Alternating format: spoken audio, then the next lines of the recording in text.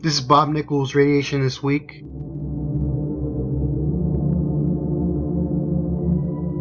These are the top 15 cities with over 1,000 CPMs this week. As you can see, Miami has overtook the number one spot. It is now 320 times above normal radiation limits, and the counts per minute are at 1604 counts.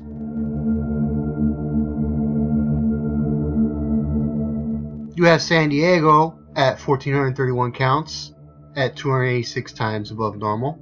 Colorado Springs at 278 times normal. Little Rock, Arkansas at 255 times normal. Yuma, Arizona at 247 times normal, followed by Spokane. Washington, not too far from Hanford, at 247 times above normal.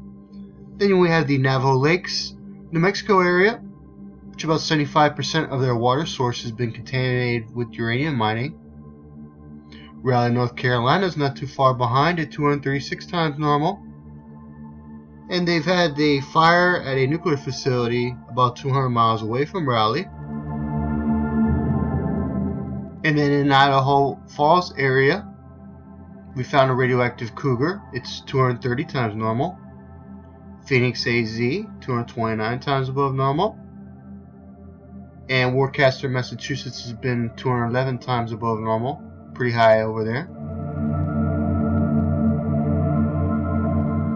Miami's in the first place in the countdown to the end of time.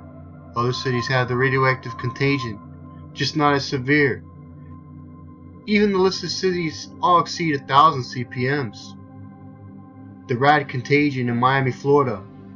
The radiation monitors in Miami run 24 hours a day, 7 days a week, 365 days a year, including holidays and leap years. The radiation count in Miami exceeded 1,117 CPMs for the last 11 months and 12 days. The U.S. government knows about the rad in Miami and has not said a word about it. The inhumanity of making the choice of "our lips are sealed" staggers the imagination and morality of normal men and women. So I ask you, who are these monsters?